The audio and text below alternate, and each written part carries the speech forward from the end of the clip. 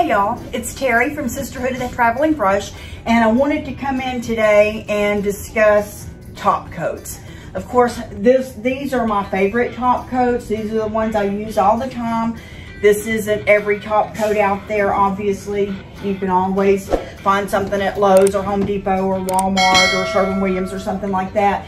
But for the furniture painting and the smalls painting and things like that, these are the ones I use the most, and I wanted to just go over them a little bit.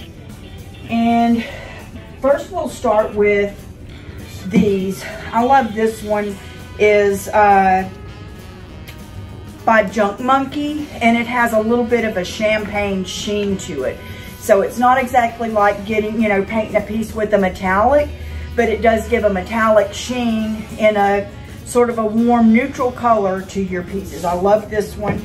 And this one is by DIY by Debbie's Design Diary, and it is liquid patina. And I'll have links for any of these if you want more info on them. I'll put that down there for you. But this is their liquid patina. It comes in clear, which we'll discuss later, and then it comes in dark and decrepit, which is this one. I don't even know if I can get it open right now. My hands are kind of weak. But the dark and decrepit is a top coat, but it's also like an ager or a distressor. Sorry, the light kind of blinds me. An ager or a distressor, and it really looks good. If you say you wanted to put this whole piece, you could put clear through the center and just use the dark around the edges, or put a little dark around the edges just to deepen that, and then put your other top coat on it. But once you use it just like kind of like a glaze, once you put this on, you don't have to put another top coat over it. So that's another really good one that's going to add a little bit of color to your piece. One of my very favorite type of top coats are flat. They're also known as matte or flat top coats. And this one's almost empty. This is the Junk Monkey Banana Peel. And it's one of my very favorite flats to put on if you didn't want any sheen to this at all, but you want to protect it, but you still want it to have that sort of chalk paint top look, and you want it to be flat, then you would choose a matte or a flat top coat. Some of my very favorites are Banana Peel by Junk Monkey, General Finishes High Performance Top Coat in flat. I think it used to be called like Flat Out Flat, and that's what I have poured in here. One of these, it's not Tupperware, that's a branded fades, but these plastic containers from the dollar store. And what's in here right now is my Gator hide sponge, which we'll discuss that in a little while when we get to the satins. But I poured most of this down in here when I was working on some big projects, and applied that to it, and it's a really, really good, tough, hard top coat in flat or matte. And probably my very favorite is the Dixie Belle Clear Coat in flat. These all do about the same thing. This one is a very good price, $13.99 for this 8 ounce, which probably half of this would do this entire dresser.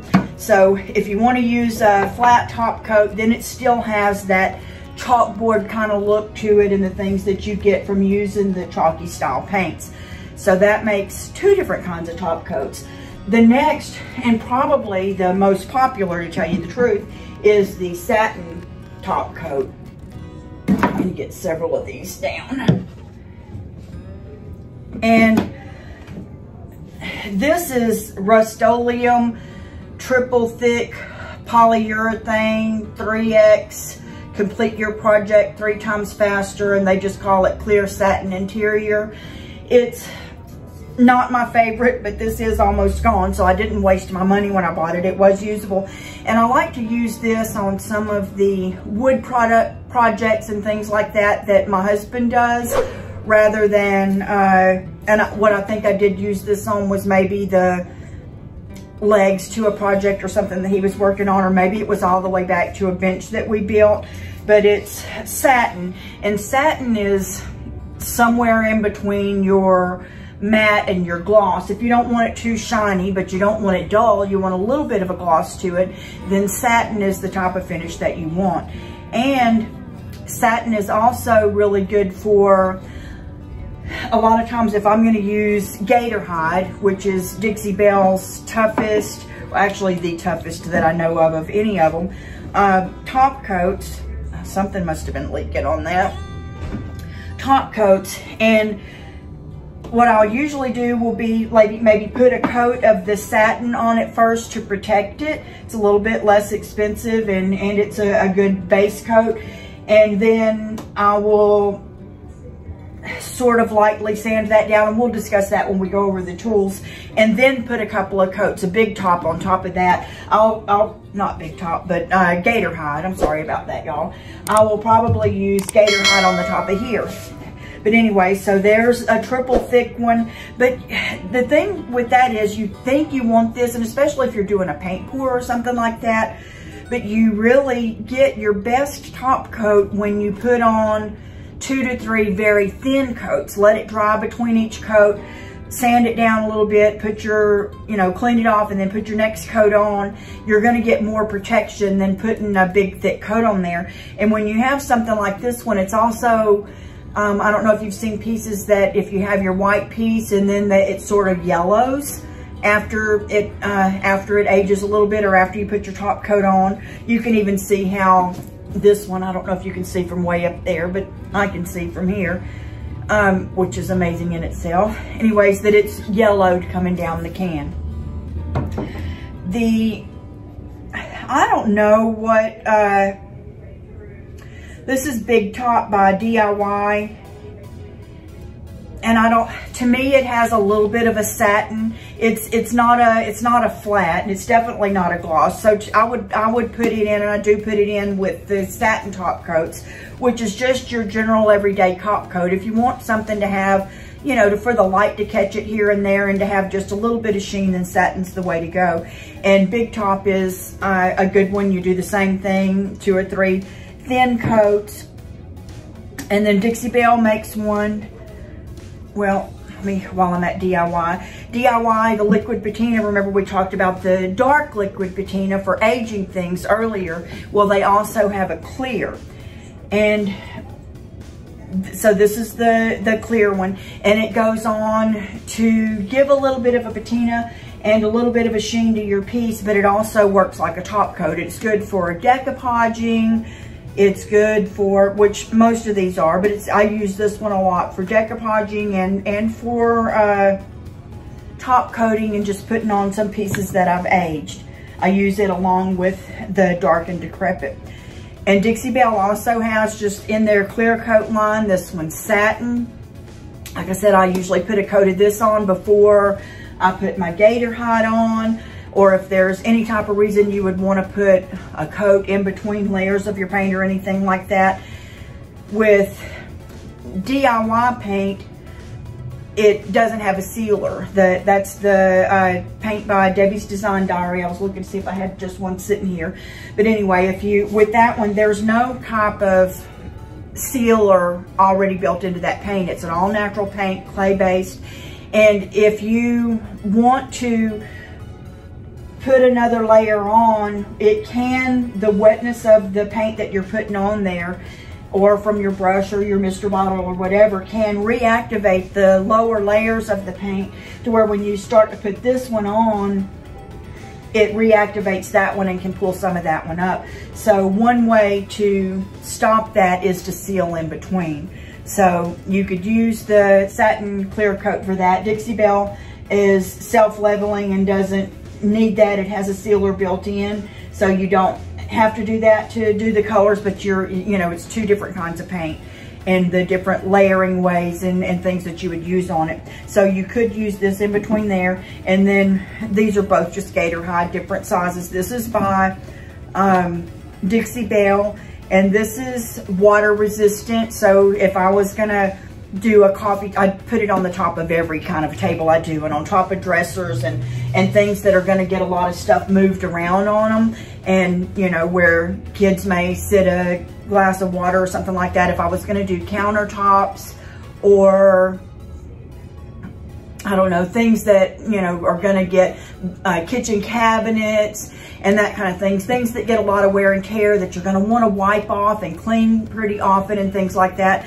It needs more protection, and that's when you use the Gator hide. And that has more of a satin finish.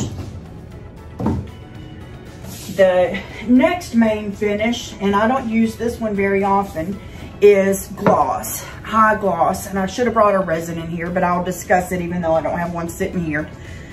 This is a high gloss top coat that came in with the countertop kit. I have the videos for that where I redid my kitchen countertops.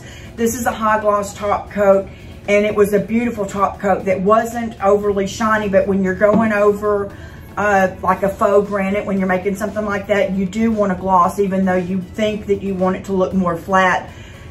The gloss works with it to make it look more like real granite. And then Dixie Belle, of course, in their clear coat has a gloss. So these are basically the same thing, but this was probably an oil base and this one is a water base. Same thing as everything else. You want to put 2 to 3 thin coats rather than a heavy coat. And you go ahead and do this one since it's sitting here. This is hemp seed oil, and this one is the Dixie Belle one. It's about half gone. This one I used on the farmhouse table that I did recently, and I think I have a video on that.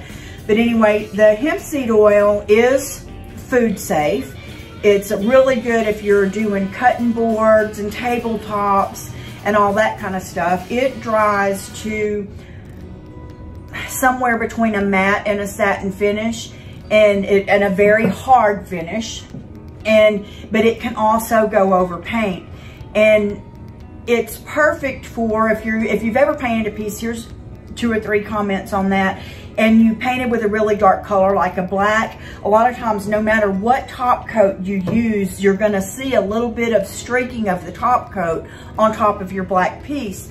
With hemp oil, especially over like Dixie Belle Caviar, which is their blackest black, it comes to that hard finish, but it doesn't leave any kind of streaking. It sinks into the paint and gives it a hard, durable finish, and you don't ever have to redo it. Once you put it on there and it goes in and protects the piece is protected, and you get a finish just like you would with one of these, and you're just rubbing it on and then, you know, giving it a day or 2 and then buffing it out. So that's a very good product too.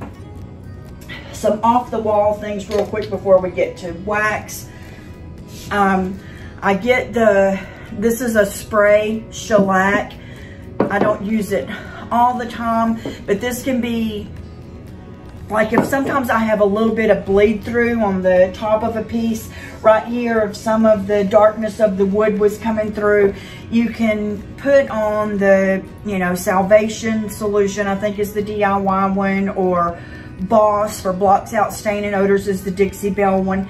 And sometimes, not very often, but sometimes it will still bleed through. Like old grease that was on here, or oil will seep through that paint.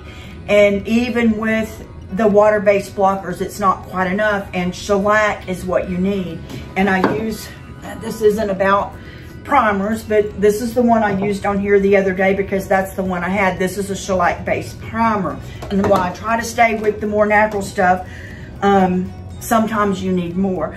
So I had a set of little dressers, the ones I painted the little, or nightstands that I painted the little Fisher boy on. It kept having a grease bleed through. So I finally got this and just sprayed it on there 2 or 3 days in a row over that area, then painted back over it, and now it's good. So this is it's known as a top coat, and it's good for spraying on little things that, you know, may be kind of hard to get to with your brush or your rag. But it's, you know, something to have in your repertoire, and that's called Zinsser Bullseye Shellac. I bought this one, which is a Minwax water-based polyacrylic crystal clear finish, ultra fast drying clear satin. And I 100% bought this to spray in between layers of DIY paint. You don't have to do that. You know, when you get more experienced with that paint, you can learn to layer it and be more careful with your water and the wetness of it all and the reactivation, and then just enjoy the look that you get from that. Or you can mist it, you can roll some of this on it in between and wait for that to dry and get to the next thing. Or you can just sort of spray it with this, be done with it, and move on to the next coat. And that's the kind of girl I am. Sometimes I just like to get stuff done. And just as an FYI, Mod Podge is a sealer. It's a top coat. And if you're working on a little something, some candlesticks or a lamp or a jewelry box or something like that, and you're like, oh man, now I don't have any top coat. Girl, you probably got some Mod Podge, so use it as a top coat. You can. This is an antiquing one, so it would probably yellow a little bit over that, but I've used it on projects and will continue to do so. Okay, this is the only one that I know of. This is a clear matte spray wax. This one's Dixie Belle. And especially if you're doing fabric things or small things, you can just spray this on, wipe it over it, boom, you're waxed. It's the fastest curing, and I didn't talk about curing with this.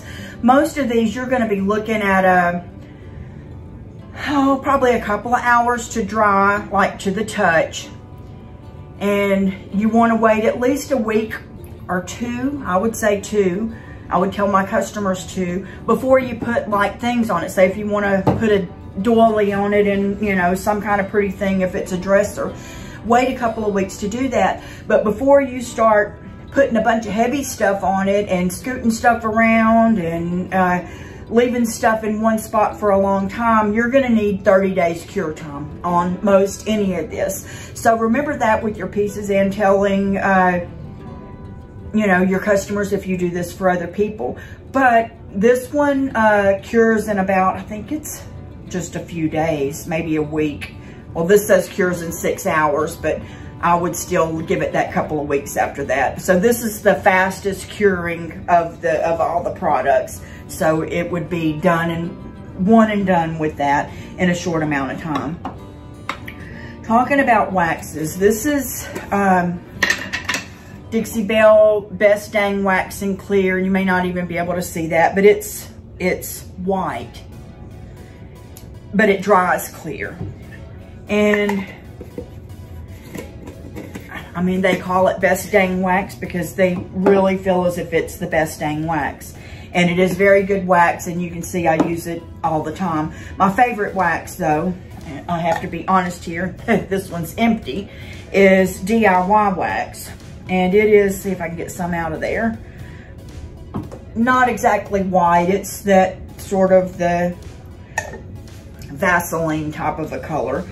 But it's buttery smooth. It goes on really easy. And I feel like it rolls on easier than the other waxes. So these are my go-tos for the wax, and the clear and the DIY and the Dixie Belle Best Dang Wax. But they also have colored waxes, and both of them have colored waxes, and I just grabbed a few to show you.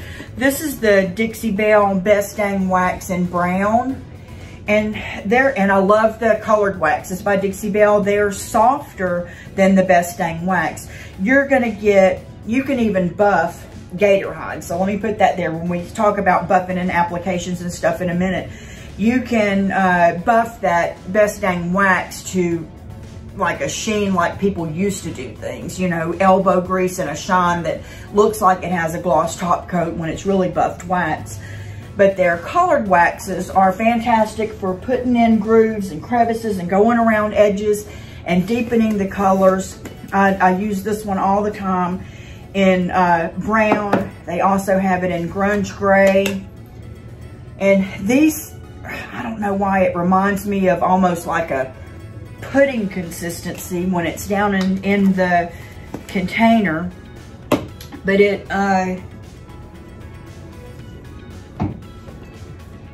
is very, very good, and I use it all the time for, and here's the black, for just accentuating the details on my pieces.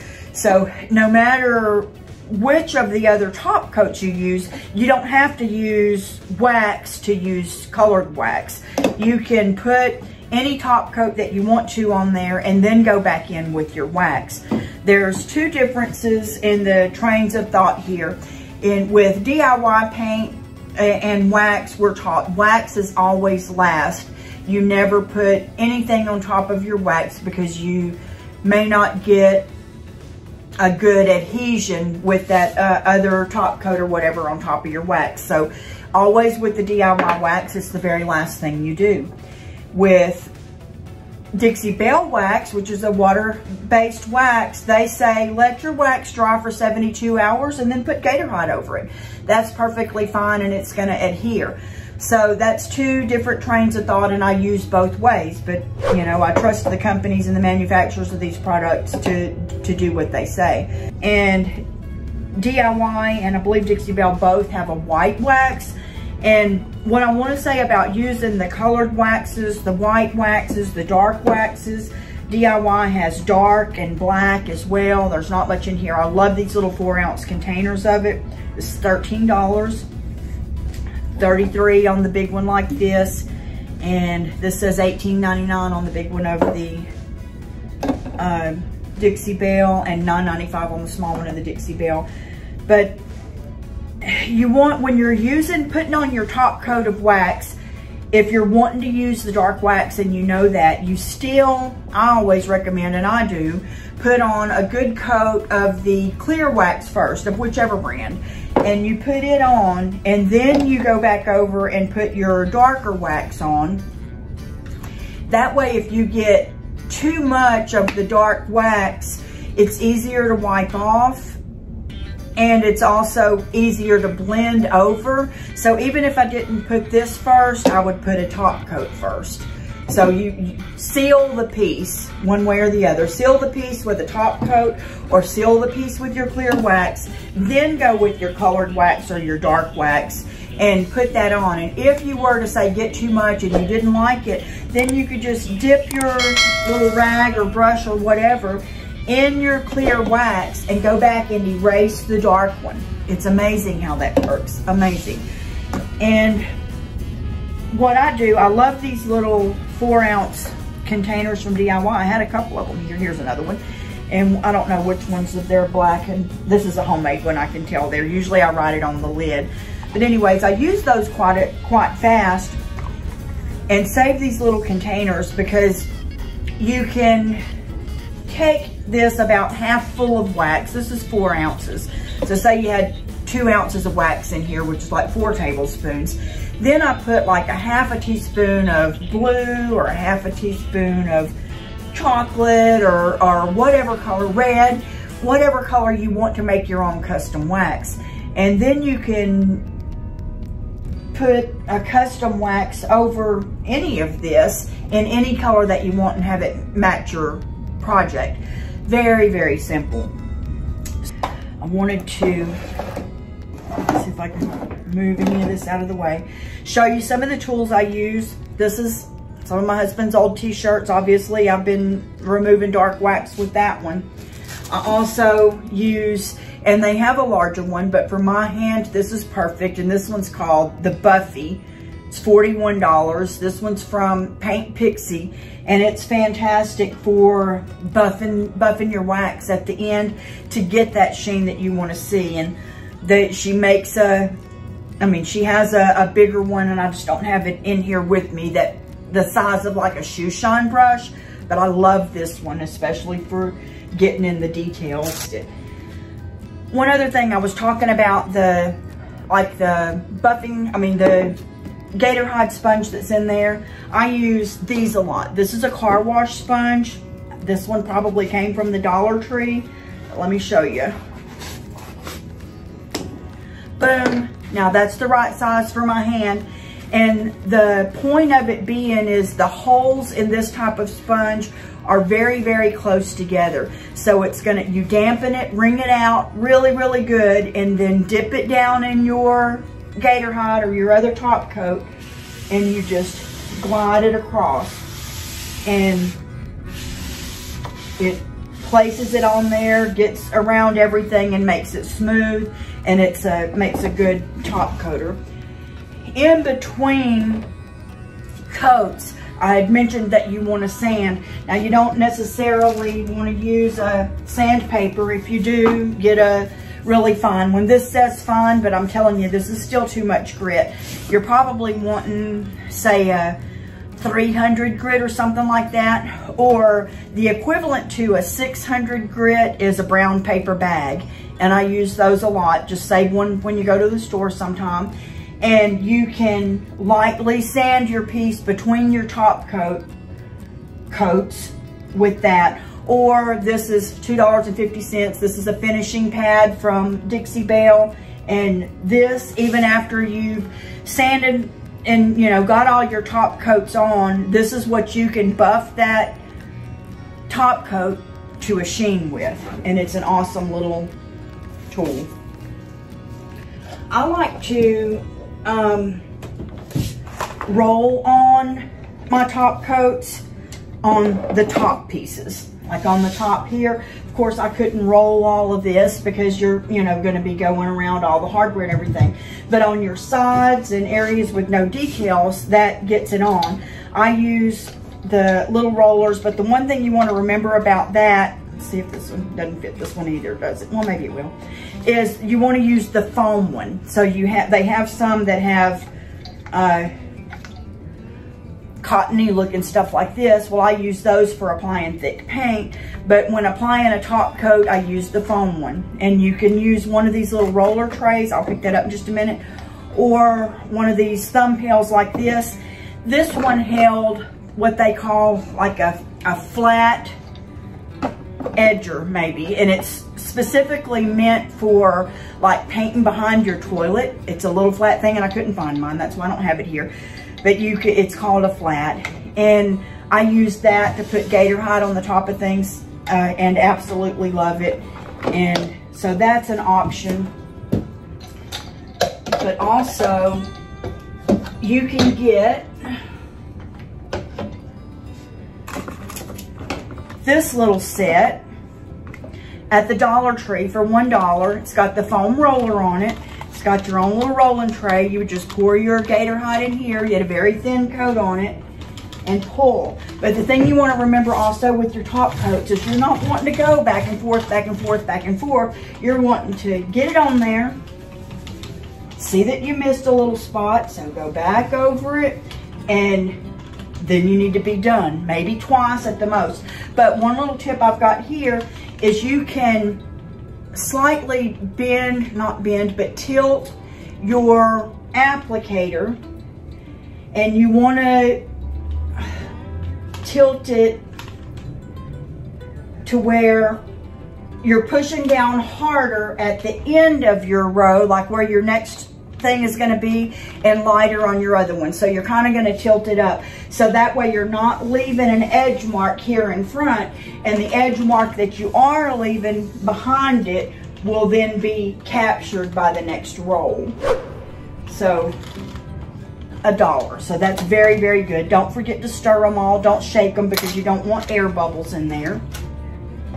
And I keep my waxes and things in this grocery bag that I love, but I wanted to show you my wax brushes. And I use wax brushes probably 90% of the time. And this is another good thing that you can use for lightly sort of scuffing it up in between coats. And if you find the really fine one, this is like those grocery store scrubbies. This is from the Dollar Tree too, and I just cut it in half. But that's really good for buffing or going in between the coats, and you can get it at the Dollar Tree or Dollar Store or Walmart or whatever. These are my favorite wax brushes, and I want to show you what's on them, and you can't see nothing. This one says clear wax. I wrote it on there with a marker. This one somewhere I thought used to say white. And then this one says dark and colored wax. And I've got it wrapped up in there to keep my bristles from going crazy. But I never wash these. This is, I never wash these. So, you know, I wash all my other brushes as I use them. But with these, I just use as much of the wax on there as I can, and then just put them up, and I like to wrap them in these little pieces of t-shirt Okay, this one says clear wax. I don't want to put wax on this yet because it's about to resist, but there, I mean, it would resist possibly my next paint on there. Let's see if there's anything here you can see right here. Okay, you would just dig in your wax container, get you some wax, and apply it on there. Come back, let it sit a little while, come back and buff that in with your rag or whatever you're using. Come back and buff it if you want to get it a good shine in there. And these are my main tools. I intend on having these same exact brushes for the rest of my life. They're about $30 a piece, something like that. It's expensive, but you don't have to have 3, but you don't want to ever put your clear wax one in your dark wax, because once you do, it's going to put dark stuff on your piece. So I think that's it that I can think of on the top coats for right now. I hope that was helpful for you. If you haven't yet, please subscribe. We come back with new videos every Tuesday. I'm going to try to do more of these product focused videos for y'all in the future, because I know whenever I was first starting out, I really wanted to know more about the products. And you know, and even if this is $13 and $13 is not a lot of money, you don't want to waste it. I know you don't want to waste it, because I don't want to waste it. And sometimes you do waste your money on things. And all of these, if I felt like anything here was a waste of money, I wouldn't have showed it to you. Everything here I use or have used, and I love them, or I wouldn't recommend them. So I sell DIY paint here in my store. I sell Dixie Belle paint here in my store. So I have all of these products here. I could ship them straight to you. I have affiliate links that I'll put below for the Junk Monkey products or any of the other ones. I'll see if I can find a link for you, but you know, I appreciate you. Bye.